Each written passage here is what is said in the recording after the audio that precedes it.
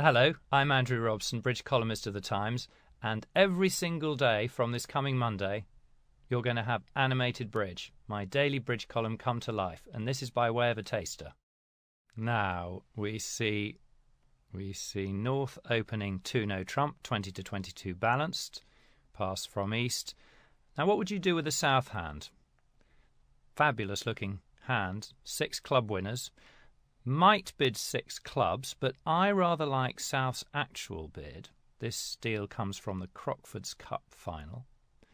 South bid 6-no trumps.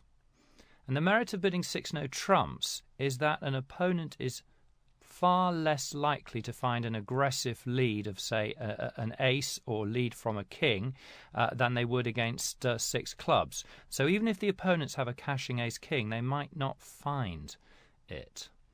So 6-no trumps says South, pass from West, pass from North. This is a lesson in greed. East knows that 6-no trumps is going to go down. East is on lead with the cashing ace-king of spades, and so can obviously win the first 2 tricks. What East should do is pass and cash those 2 winning tricks. But what East actually does, succumbing to greed, is doubles. Well, in an attempt to convert plus 50 into plus 100, see what happens.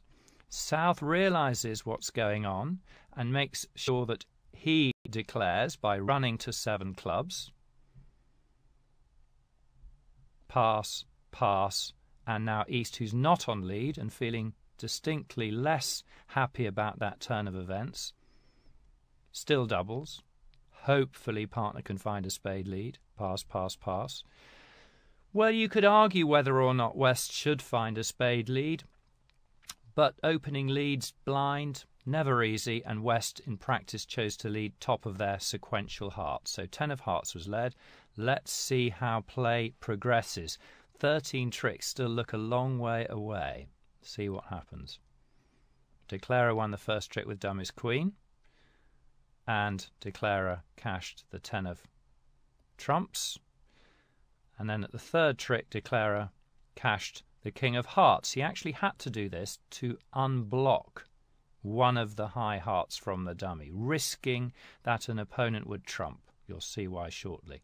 He then played out a top dam, and just in case the queen was singleton, nothing interesting happened there.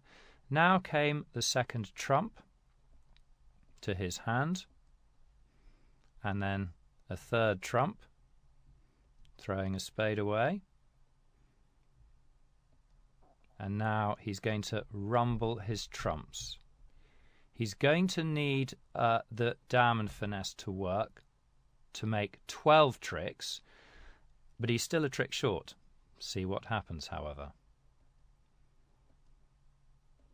East throws away an encouraging spade. Why didn't you lead a spade, partner?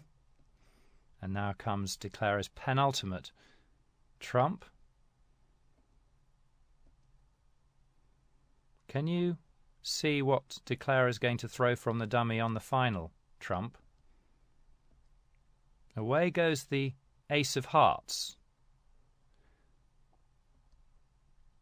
And East has to throw away a high spade because East has to guard the diamonds. If East throws away a diamond, then via a finesse of dummies jack and cashing the king, Declarer will score a trick with dummies 3 of diamonds. So away goes a high spade.